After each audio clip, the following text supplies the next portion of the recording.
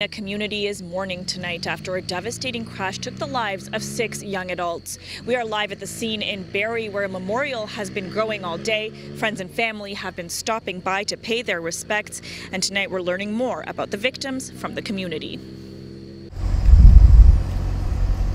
Unspeakable grief in Barrie, a community shaken by the tragic and sudden loss of 6 young lives. Friends and family lay flowers at the scene of the crash, praying and consoling one another.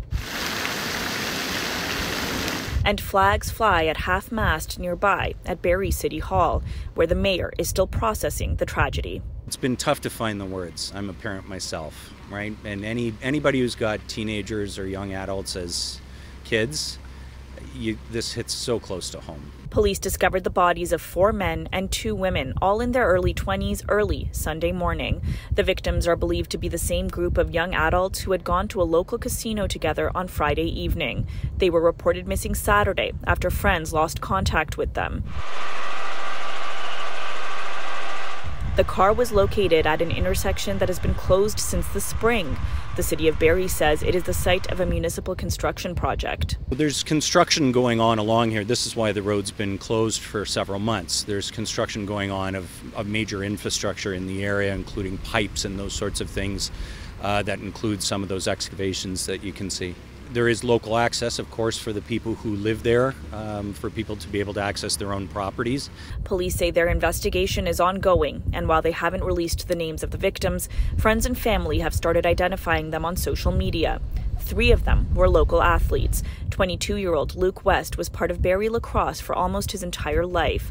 The Barrie Minor Lacrosse Association is remembering him as a beloved player and coach who was a locker room favorite due to his toughness, tenacity, and incredible lacrosse IQ. Simcoe County Football paying respects to 2 of their former players, 22-year-old Curtis King and 23-year-old River Wells, remembering them not only as great athletes for what they did on the field, but also as the great people they were in life.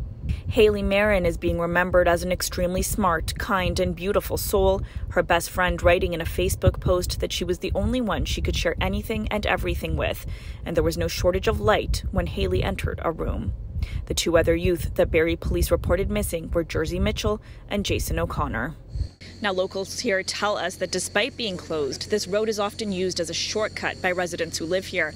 A portion of McKay Road will remain closed as police continue their investigation. They say this investigation will take time. The Ministry of Labour is also here on scene.